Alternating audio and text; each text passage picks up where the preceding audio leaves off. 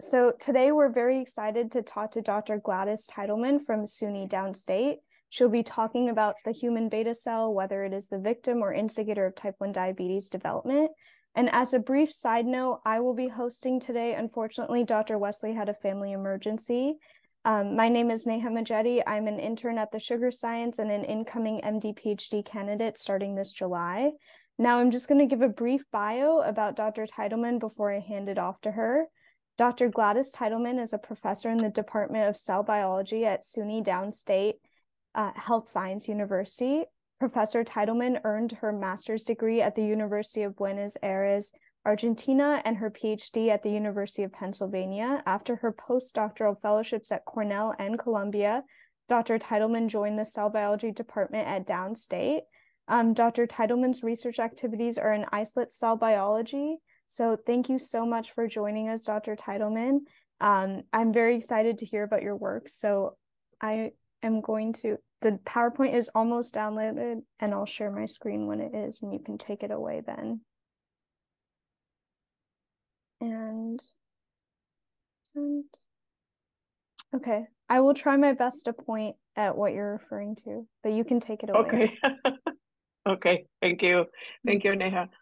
Okay, so today we are going to sort of describe the little story of how we were working in my lab to elucidate what are the factors that determine beta cell death in type 1 diabetes.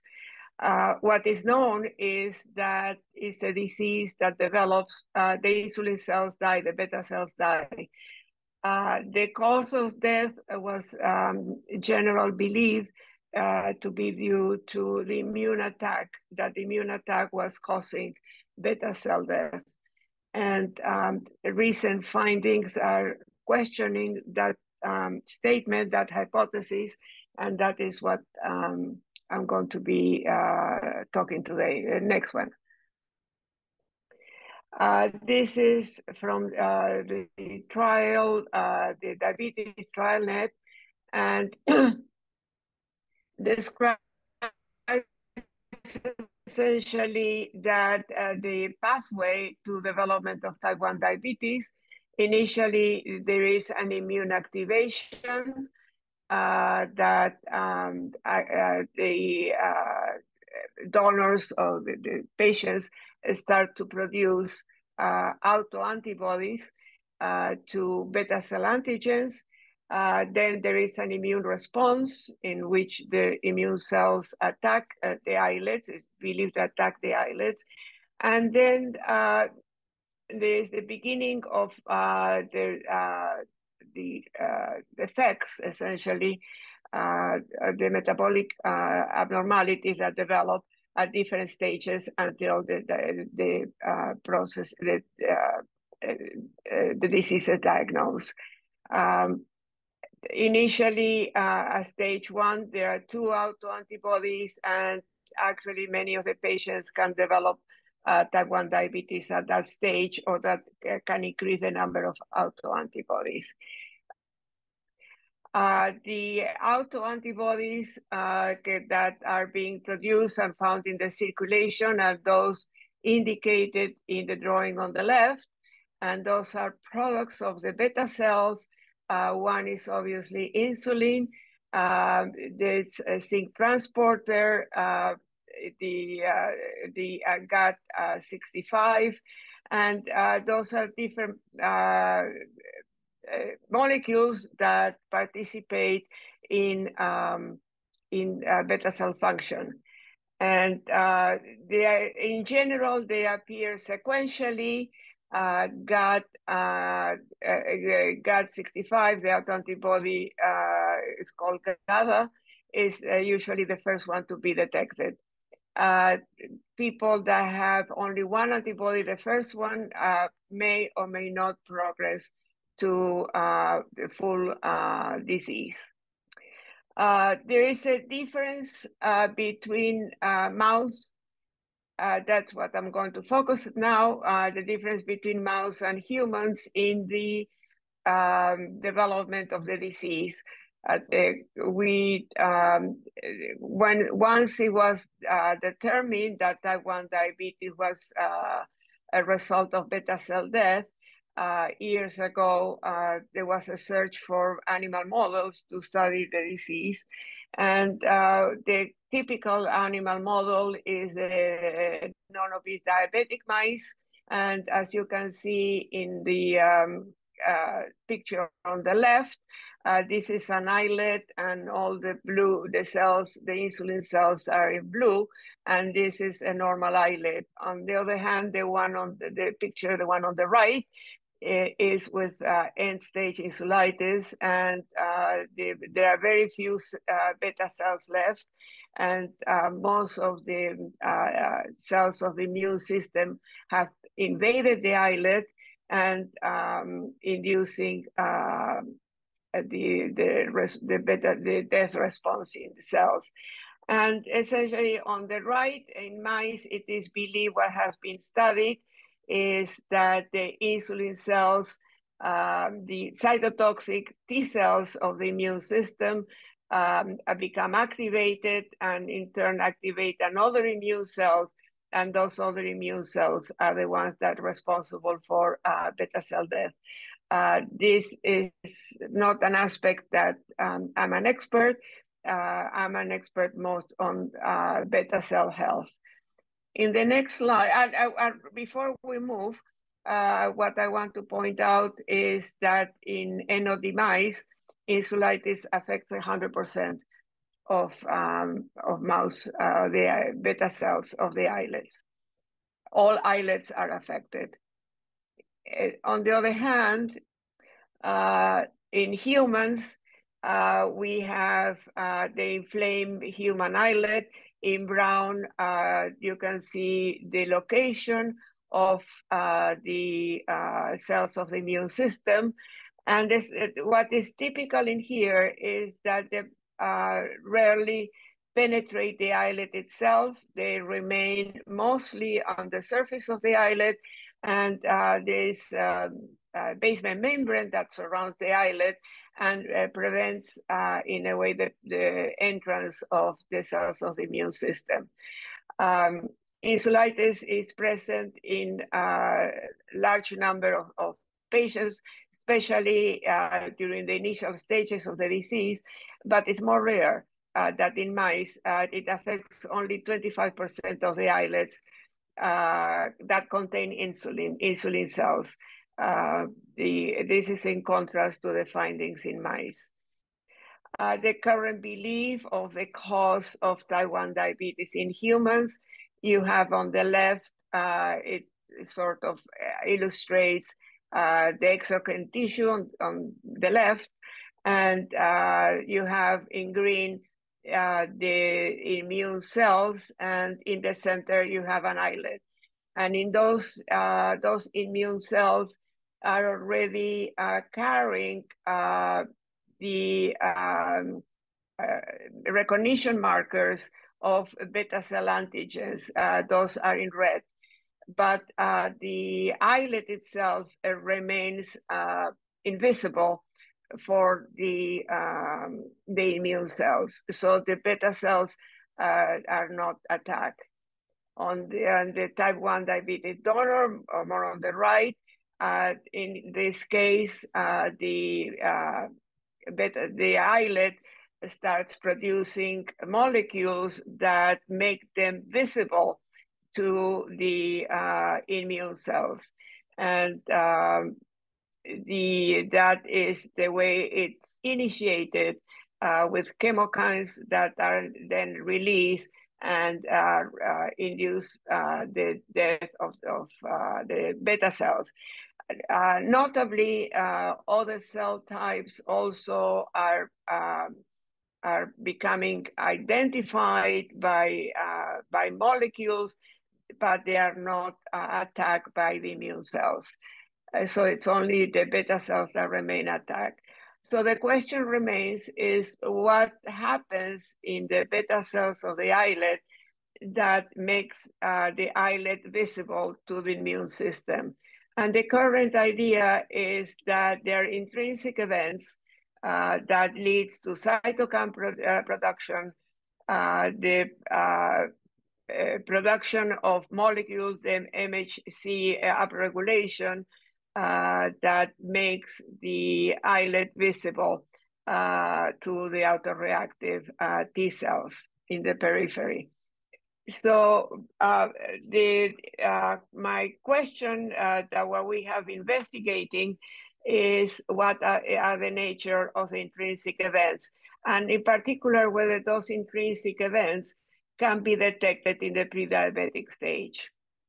So in the next slide, our approach was to test whether type 1 diabetes affects the expression of an insulin synthesizing enzyme. This is a diagram of the insulin synthesis pathway. And in here on the top, you have pre-pro insulin that has its peptide. It is a polypeptide that is being, it goes into the rough endoplasmic reticulum, and it's then cleaved into proinsulin. You have the pathways on the right, proinsulin, and this proinsulin is then processed by two different proprotein, what's called proprotein convertase. On the left, one is PC2, proprotein convertase 2, and on the right is proprotein convertase 1. It was discovered by two different laboratories, so it's called proprotein convertase 1 or 3. Recent studies have indicated that those proprotein convertases are the ones that transform proinsulin into, if you go down in the pathway, it converts proinsulin into insulin and C-peptide. Recent studies have demonstrated that proprotein convertase 1,3 is the main enzyme in human islets to activate, to be involved in these processes. During type 1 diabetes, there is abnormal proinsulin processing, and one of the first symptoms that is known is that the levels circulation of mature insulin or the C-peptide goes down, the level of proinsulin in circulation goes up, and that it means that the ratio of insulin to proinsulin goes down. In our first finding in analyzing the expression of PC1-3 in mice, you can see the mouse, the islet on the left is a mouse islet stained for PC1-3, and all the beta cells that look green have the same level of the enzyme. In the islet on the right, in here, this is a human islet, a normal human islet that has been stained for PC1-3 and insulin, and the blue and light blue cells are cells that have both markers, PC1-3 and insulin. The cells that have just green are all the islet cell type, and that are somatostatin cells that have similar levels of the enzyme. But as you can see in the islet on the right, there is differences in the level of PC1-3. That's the reason that you see more whitish or less whitish in each of the beta cells. I have to highlight the fact that all the work that I'm going to present is the tissues, human tissue, have been provided by the network of pancreatic organ donors. Why is heterogeneity of PC1-3 important? Studies done in other enzymes that are involved in metabolism indicate that reflects complex regulation of enzyme activity And it is common in enzymes involved in metabolic processes. Glucokinase is one that comes to mind, in which there is also variations in the level of expression of the enzyme, and there is a very fine regulation that it has been shown is a very fine regulation of enzyme activity.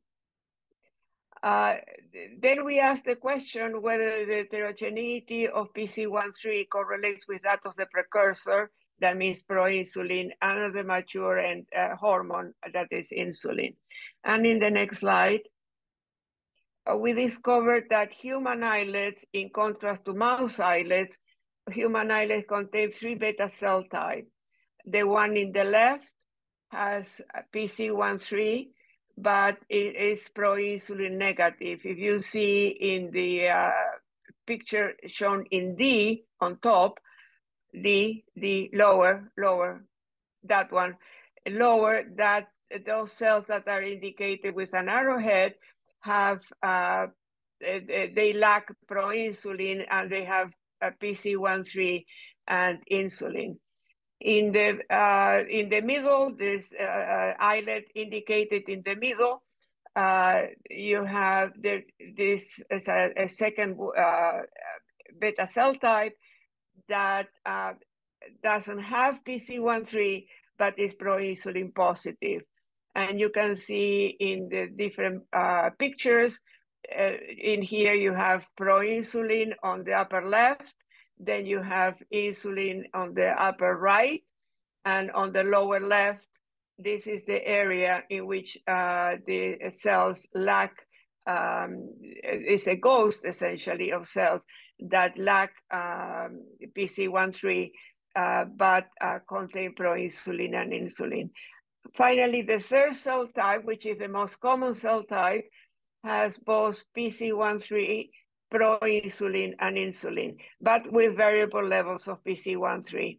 And so these are the 3 cell types that are common in mature human islets. I should point out that in islets of newborns, normal newborns, the islets look like those of a mouse, in which the levels of PC13 are the same in all the beta cells. And with maturity, they become heterogeneous. We analyze on different thickness, serial sections, and you can see from in the bottom line, from the left to the right, it's the 2 cells that are indicated with an arrow. Those are they lack PC13 and but have proinsulin throughout the thickness of the section. So we believe that the phenotypes that we are showing are indeed are the real phenotypes of those cells. So we postulated that the heterogeneity of PC expression reflects different stages of insulin synthesis. One in which is insulin low, then increases the level of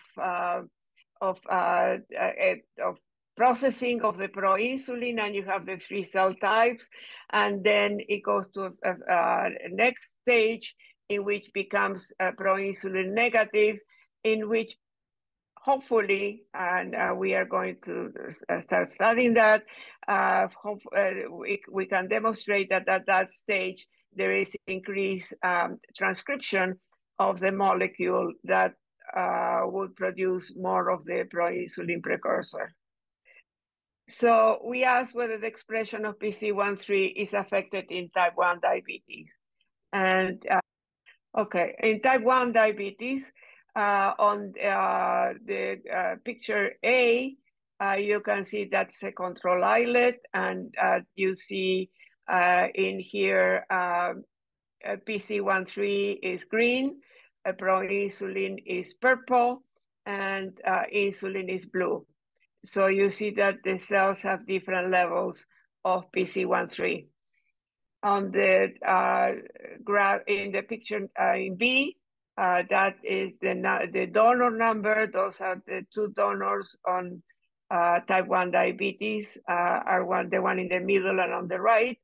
all the cells in B have very high levels of the enzyme, and so all the cells appear as ceruleus. The color ceruleus, it's a light blue, but with similar levels. And on the one on the right, in donor number 6250, all the beta cells you can see have barely have some of them only a little bit of the enzyme in light blue in a cell on the bottom, but mostly the enzyme is gone. So there is a loss of PC13 heterogeneity arriving when the donors reach type 1 diabetes. And next one, this I just want to show we examined 8 with an autoantibody, 8 donors autoantibody positive, some with 1 autoantibody, some with 2 autoantibodies, and then the bottom 4 are the 4 type 1 diabetes that we examined. And though all of those are adults, they are not, we haven't completed the examination of the younger cohort, which appears to be different. What we found then, we went to look at the donors that were autoantibody and found that the defects in PC13 expression precedes diagnosis. And in some cases, you see the islets that are abnormal are intermixed with islets that are normal. In this case, the normal islet is it's shown in A, B, C, and D. D is a triple label, and the abnormal islets is F to H, and H is a triple label.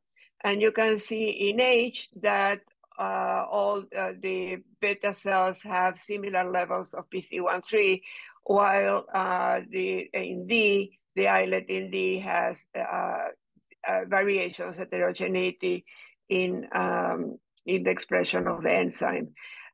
This alternation of normal and abnormal could be either in the same section of pancreas, or as I showed in the next slide, in different regions of the pancreas. In here, we have a normal islet in A to D, which is a heterogeneous expression of PC13, an abnormal islet in a different region of the pancreas.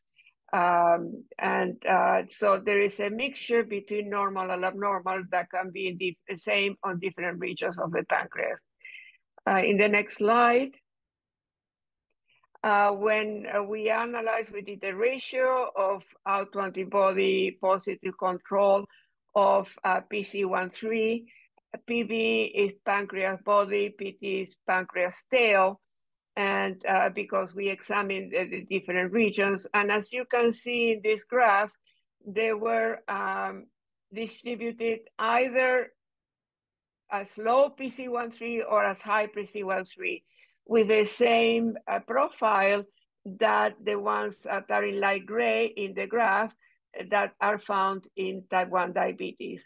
So there is, what we suppose is that there is an alteration in the structure of the enzyme that it shows as by immunohistochemistry as very low or very high. And that is appearing gradually, that the deficit is appearing gradually in during development of the disease. This means that the heterogeneity of PC13 expression is a biomarker of human beta cell health, and this loss coincides with initial stages of type 1 diabetes. So in the next slide, what we think is that we postulate that it is heterogeneity, the loss of heterogeneity is gradual, and there are 2 pathological routes. Initially, as you can see in the early abnormal, there is a mixture in the top one of normal and all islets with beta cell high, or in the lower one, all normal islets of PC13 low. And then we arrived to the with the findings that we have in type 1 diabetes. We also found a decreased beta cell number in autoantibody positive donors. You have in the left a normal islet, which is highly populated with cells with different levels of the enzyme, and everybody has the hormone and the precursor. On the right is an autoantibody positive that it's depleted essentially of many beta cells. And this has been found in several autoantibody positive, the pancreas of autoantibody positive donors. And in the next slide, so this finding indicate that beta cell defects, in our view, and presumably beta cell death, first, you have the defective beta cells that somehow in the process, during the process and the dysfunction develops, then activate the immune cell attack, and then these immune cells then are going to destroy the population of beta cells. And in our future studies, in the next slide, we are going to seek to determine whether other islet effects develop gradually, affecting only a subset of islets, and whether the affected islets express also abnormal PC13. And the ultimate goal is try to identify what could be the cause of simultaneous appearance of those effects in the same islet. And I want to finish by thanking the donor family for allowing this unique opportunity. Thank you. Thank you. Let me just exit out.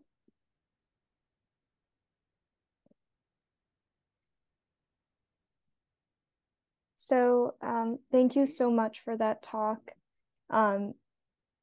It was really clear and very awesome to see all those pictures. I would like to open up for questions. You can unmute yourself or raise your hand or add any questions into the chat. I have a question.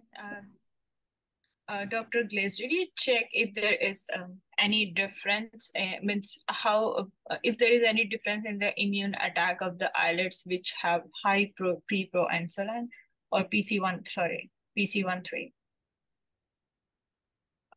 No, that is very hard to do in human islets because the immune landscape essentially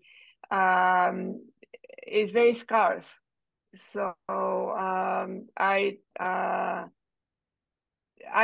I said, I'm not an immunologist, but I was told by the people that provide me with the tissues that they are immunologists that said that this is going to be difficult to determine because of the scarcity of the immune activation of the immune cells. There has been actually tried to get a consensus of when to define insulitis, an islet with insulitis, and because the number of immune cells is so low that they have decided that it has to be over 15 immune cells. But as I said, I haven't done the study. I was suggested that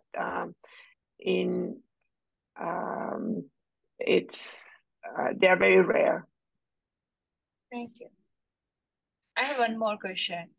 It's regarding the difference in the PC13 level in two patients. Were there any difference in their genotype, like whether they are one of them predisposed more genotype? Oh, I see. Yeah. That I don't know. I didn't to see. Yeah, I didn't look into that aspect. Thank you. Okay. Are there any other questions? I can ask one question. What do you think are the most important biomarkers for tracking endotype development and identifying patients that are best suited for clinical trials? Well, there has to be a recent paper has described the presence of endotypes that in children younger than 7 and older than 13 is considered adults, and younger than 13 is the young endotype. And I'm collaborating with somebody who is analyzing the relationship between expression of PC13 and the alteration in the endotype that occurs, the change in endotype that occurs with age. I should say that as I said before, PC13 is homogeneous, and apparently it remains. This is very preliminary studies, remains homogeneous later on when they become diabetic, but we have to analyze that. And the other part of your question was? What do you think are best for identifying patients that are best suited for clinical trials? Oh, I'm not a clinician. Okay. Okay. And then I guess one other question, because the title of your talk, whether beta cell is the instigator or the victim, that goes back to that initial work by Bottazo and then was revisited in 2011 with Atkinson et al.'s paper with this seminal question of whether the beta cell is the instigator or the victim. Mm-hmm. And it's clearly a question that's continued to be talked about for years. So what is your perspective on why it's taken so long to tease out to the answer to this question? And how do you think development of biomarkers like PC13 can get to that answer faster? Well, I think that my own personal opinion is that the use of the mouse models provided some answers about how the immune cells attack the beta cells, but has been a little bit detrimental to the understanding of what happens in humans. And the development of the tissue banks, such as NPOD, allows the scientists to see, to study more the disease in humans. That is going to make a great change.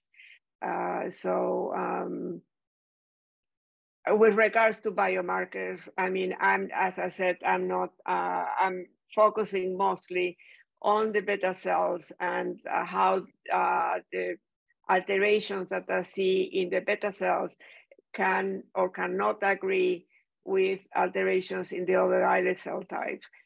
For instance, it is known that at the time that I see alterations in PC13, alpha cells lose there's an alteration in alpha cells in which the cells they don't have the glucagon response, an important response to prevent hyperglycemia.